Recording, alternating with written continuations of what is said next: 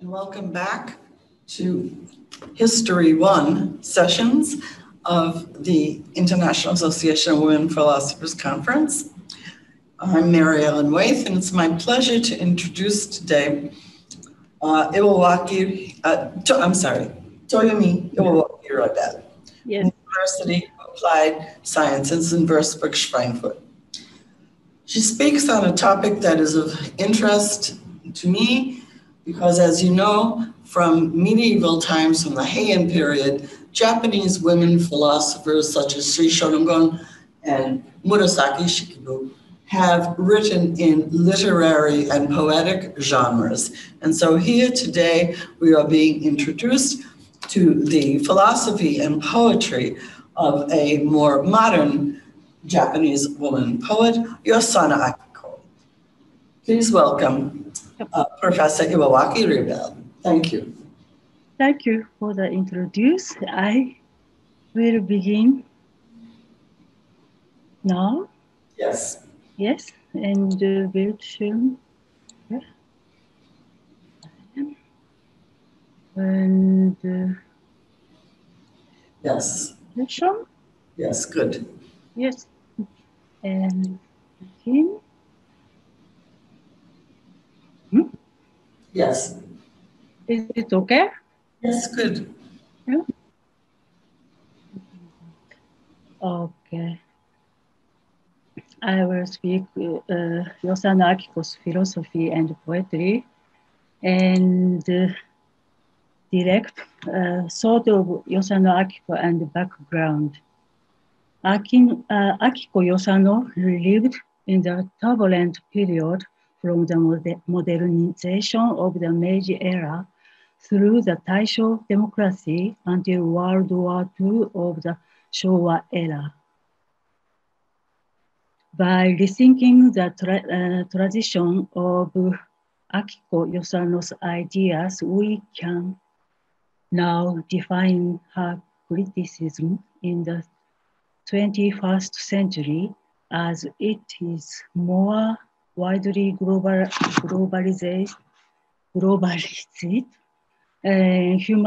human life such as politics, economy, numerous war and epidemics. Akiko Yosano is well known for her passionate worker poem,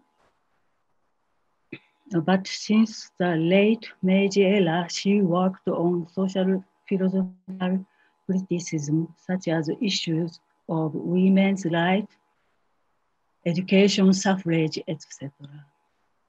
In 1991, Akiko publicized Midaregami and became the representative of the magazine Myojo, which led the movement of Meiji Romantic poetry. The anti-war poem for her younger brother who went to the Russo-Japanese War, "Oh, my brother, you must not die," is also significant for the history of modern Japanese women. She has founded the school Bunkagakuin in the latter half of the Taisho era, and she has been promoting girls' education based on the spirit of liberalism. As an important background of Japanese society and literature, let us consider the translation from Romanticism to naturalism after the Russo-Japanese War. Akiko also made political and social critics by the true pursuit of humanity from the literature of non-political, non-social, individualistic expressions of her inner world. She led the establishment of modern individuals and the realization of democratic nationalism.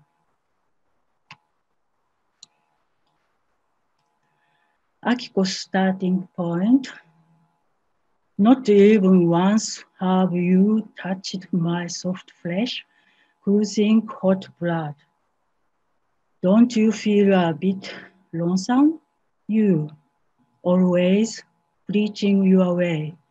Akiko wrote numerous waka poems about the body and sensuality of women, while overturning the established ethical view of women from the perspective of free love in early poetry anthologies such as Midaregami. It is indeed her motivation to raise awareness of the independence of women who have given birth. The turning point that determined Akiko's poetry and thoughts were one encounter with Western thoughts based on her experience of traveling to Europe, and two, dispute over motherhood protection with Raicho Hiratsuka. Akiko emphasized the importance of rational thinking and education for women in the relationship between herself, the nation, and the world. Through her departure from the Japanese feudal house system, marriage with poet Tekkan Yosano, and her cross-cultural experiences. 1999, Akiko Yosano criticized the trend of value of men and women after the Russo-Japanese War. Men and women should live in cooperation with each other and take charge of work that suits them. I will make sure that neither men nor women have the eccentric thought of being filthy because they give birth to children and being precious because they go to war. At that time, the problem of women's education in Japan was to teach ethics of good wife, wise mother, and husband, deeds, wife, harmonized. According to Woman and Thought, published in 1911, Akiko said that Japanese women lacked rational thinking. There was an urgent need to make women who think, women of brains, women who work concretely, women of hands. Also, a new qualification to remodel themselves. Akiko's ideas of peace and coexistence enumerate the classical and modern philosophical value that she has maintained throughout her life. Who am I? I am human, even though there is a gender distinction between men and women. Their value as human is equal. I am one of the world citizens and one of the Japanese. If there is a society, there will be differences in wisdom, feeling, and will. It creates a distinction between occupations. People, both as individuals and as members of society, must enjoy all kinds of happiness. The best of happiness is to demonstrate individuality and to understand and appreciate each other's individuality. Here is we can see the phenomenological effect of Hegel on Akiko. Hegel discussed the pure concept of approval in chapter 4, section R of self-consciousness in the phenomenology of spirit and cognition of others is also meaningful for Akiko's social thought of the self-establishment. From the end of the Meiji era, Marxism became rather popular. Akiko dialectically with Leo Tolstoy improving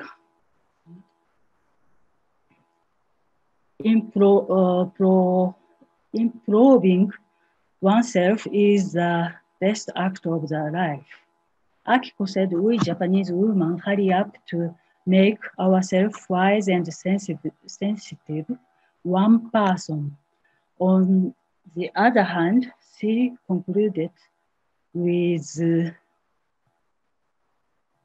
women in the country of worship, Amaterasu or Mikami, want to get rid of all the menial old customs and take pride in setting the model of civilized women. In 1911, Raicho Hiratsuka, who was a later opponent, published magazine Seito Blouse Stocking with the opening remark that in the beginning, women were the sun. There, Akiko wrote the poem The Day When the Mountains Move. Write only in the first person. I am a woman. Write only in the first person. I am. It expresses the declaration of recovery of the self-consciousness of modern Japanese women.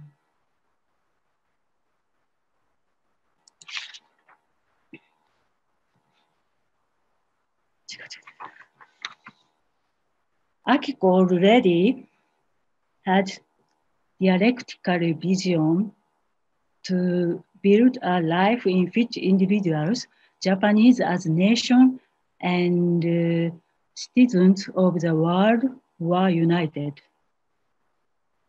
Modern women were able to gain awareness of women's liberty, rights, and make good use of their freedom of to come into contact with the wisdom of the world in order to become civilized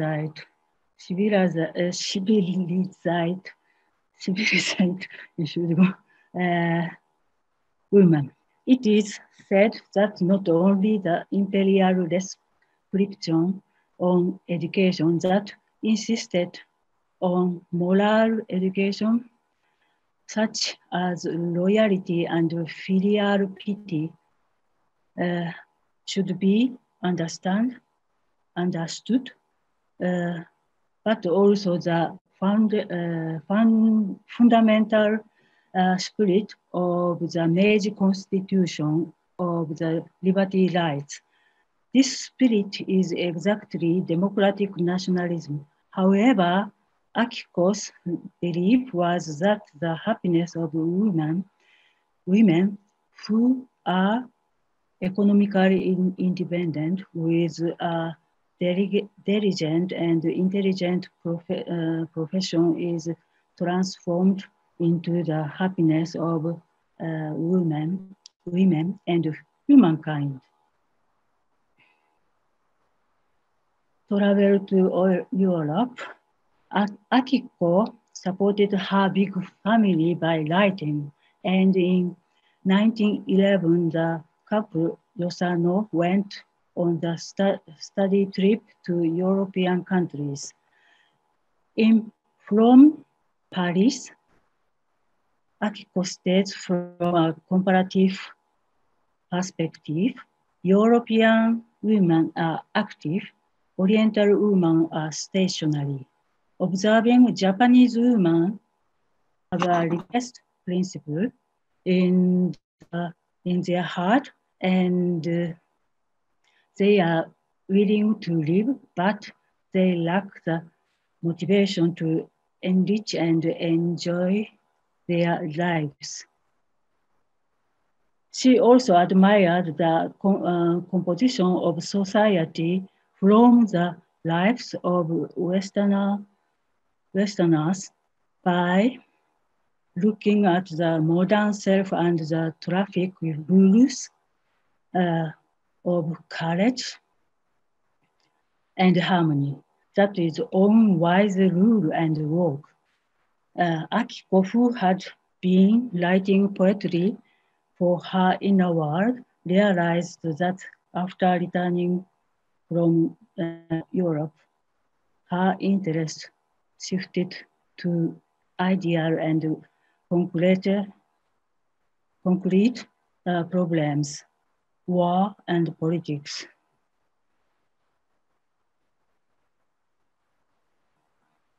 And that lead to real life rather than art. In a form rooted in life consciousness, she began to reconstruct philosophical fact, the nation, the society, and the individual were. According to the first impressions in Paris, since the beginning of the 20th century, happiness is given to this civilization. Educate men and women on an equal foot. Excuse me, you have now 5 more minutes. Oh, okay.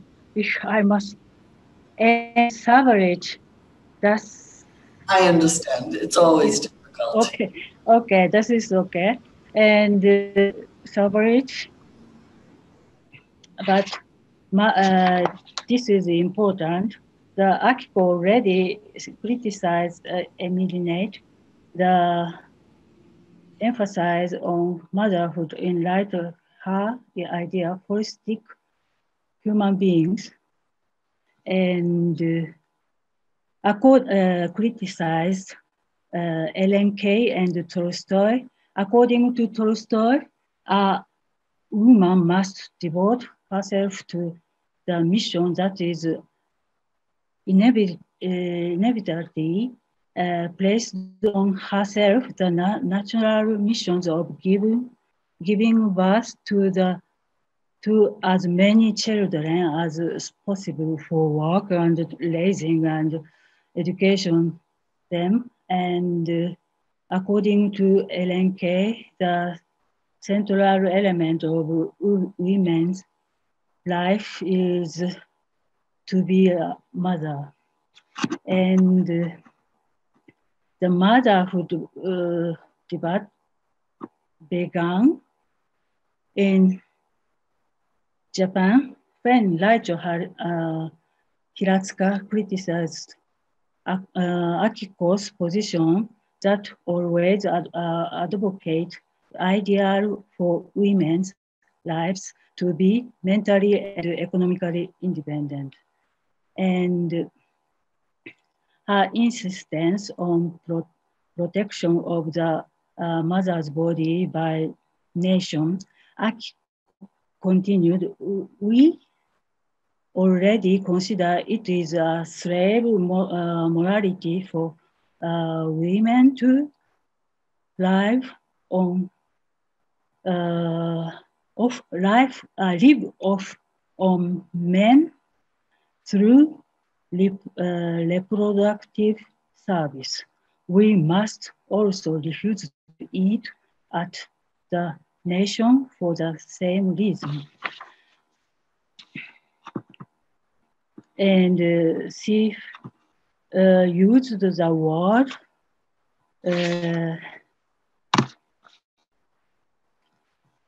it is a slave morality for women to nation. And my consideration is the translation of Nietzsche's Sklavenmoral and Hellenmoral were well known, judging from other poems and critics. Alternatively, Hegel's idea of lord and bondsman, Herr und Knecht, and Marx's materialisms, such as bourgeois and proletariat, can be considered. But rather than aiming for a revolution, the ideal of fair distribution of wealth is talked about as moderate socialism. Could it be defined as sustainable ethical capitalism with contemporary philosophers? And capitalism is pure for Akiko, very significant. This is insist on national insist on freedom. And the conclusion, 1919 is a year of turbulence, both internationally and domestically, with the end of World War I, the civilian intervention, and the outbreak of the Spanish flu, much like the recent corona pandemic. In her article From the Bed of the Cold, Akiko criticized the government due to the lack of unity and thoroughness in social facilities. The people cannot avoid the evils that should be avoided. And while being a person living together in a group, he could not have most effective first-ranked anti-pyretic just because he was a poor person. Akiko criticized the awareness of the peace in gender cooperation begins with the gender difference and develops a world philosophy that extends beyond the differences between men and women to the point where individuals realize equal rights as world citizens. I must finally say Akiko died in 1942 without seeing the end of the World War II, leaving behind the problems of women and equality which had been blown away by the war. Was my Thank you very much. And thank you for your attention.